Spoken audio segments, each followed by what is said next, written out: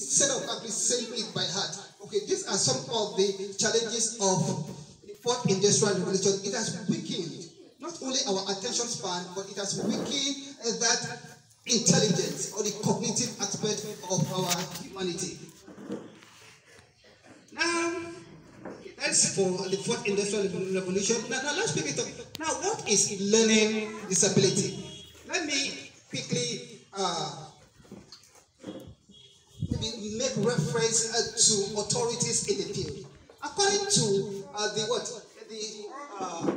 Learning Disability Association of Canada, they put it that learning disability refers to a number of disorders, okay, which may affect the acquisition, organization, retention, understanding, or use of verbal and non-verbal communication. That is what the Learning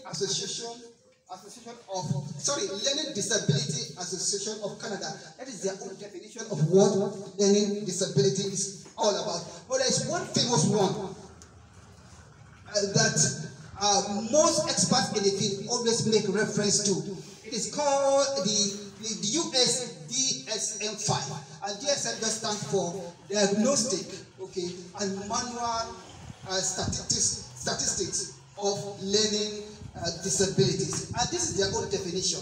They said a learning disorder is when an individual has difficulties learning and using academic skills that persist for at least 6 months, despite the provision of interventions, okay, that targets the difficulty.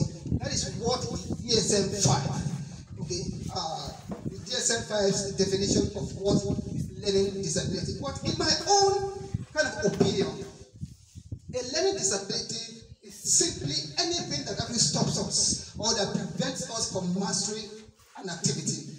Anything that hinders us from understanding a particular concept. Anything that seems to do us, that blinds us from the truth or from acquiring knowledge is a learning disability. For example, pupils who find it very difficult to say A and N is an, or A and T is at. Okay, that is what is a signature or a sign of what? Of a specific learning disability. Does anybody have any questions, please, on what I've said so far?